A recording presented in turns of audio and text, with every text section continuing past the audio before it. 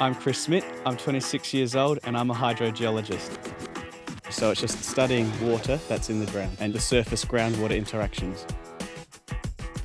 That involves coming out into the field. The main experiments that a hydrogeologist is involved in is taking soil samples out of the ground, and with that soil sample you can analyse that for salt content and water content to work out where in fact the water has come from, whether it's surface water or groundwater. You can analyse the groundwater for the salinity, for the depth to groundwater. You can also look at the direction of groundwater movement.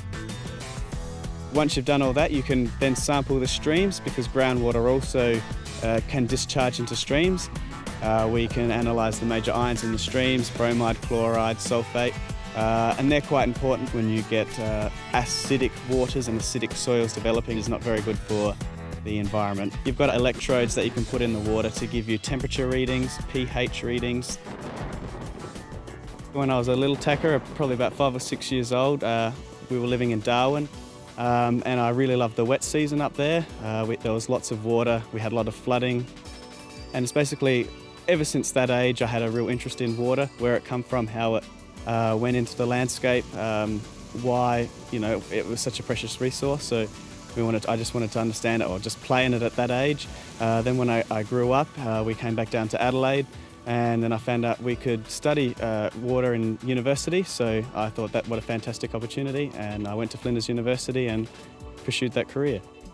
South Australia is the driest state in the driest inhabited continent in the world, so there's not much available water within Adelaide. Once you've got all the field results, putting that into a computer and simulating understanding via a numerical model. So I spend a lot of time in front of a computer once I come back out in the field and understand the processes, what the results mean. From there, look at different management scenarios.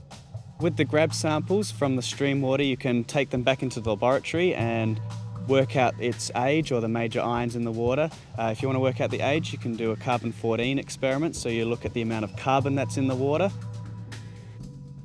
Well, salinity is a major environmental factor in Australia, so it's important to understand how saline the streams are, and if they are in fact saline, then you've got to work out where the salinity is coming from. Australia is probably one of the world leaders in researching water.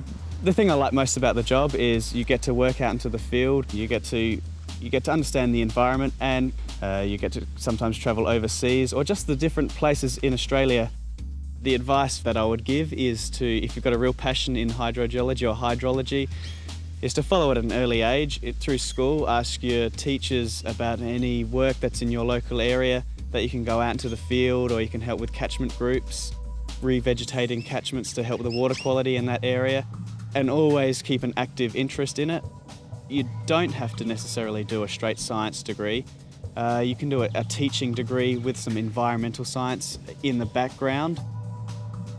I can see my future understanding further importance of water, the sustainability of groundwater, understanding how we as humans can use groundwater more, because there is a lot of untouched resource there, and lessen the strain on surface water elsewhere. I have a few other hobbies. Meteorology is one, and another hobby of mine is just sport. I'm very much involved in football, being a SANFL field umpire. That's also good when you're starting to tear your hair out because your computer model or your results aren't what you expected and you don't understand them. To get out on the track and to go for a run around is just a good release.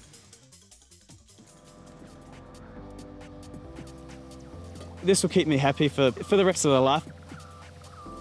I also want to learn what I've learned in Australia and perhaps employ what I've learned overseas. It's not for everyone, but if you do have an active interest in the outdoors and the environment, and to making a difference in Australia's water futures, then it's a very good field to get into.